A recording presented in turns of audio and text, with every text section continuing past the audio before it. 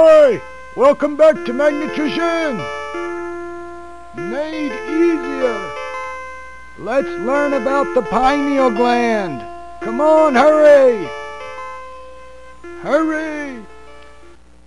Let's review the theory of magnetrition. The same magnetic bacteria that live in the oceans and ponds live within the cells of our body. Seeking north or south, these bacteria swim along the flux lines of a magnetic field. When the cell moves in a magnetic field, these bacteria cause circulation.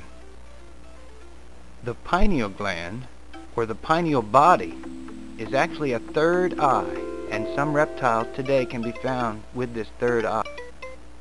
Fossil records indicate there was a time when many animals had this third eye.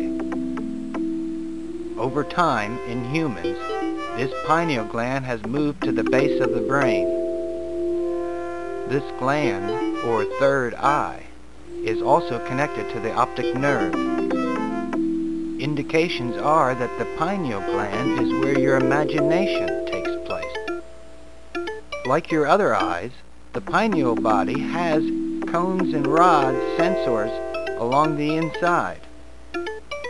But rather than light, what they detect are magnetic bacteria hitting against them. And it can tell how long you've been in one position magnetically by how much stimuli it has received.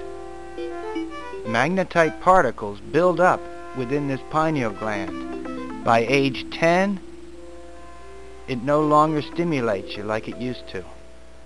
But the shifter can be used to help keep cells moving in a magnetic field. Thank you for your time. Keep moving. More info on my webpage.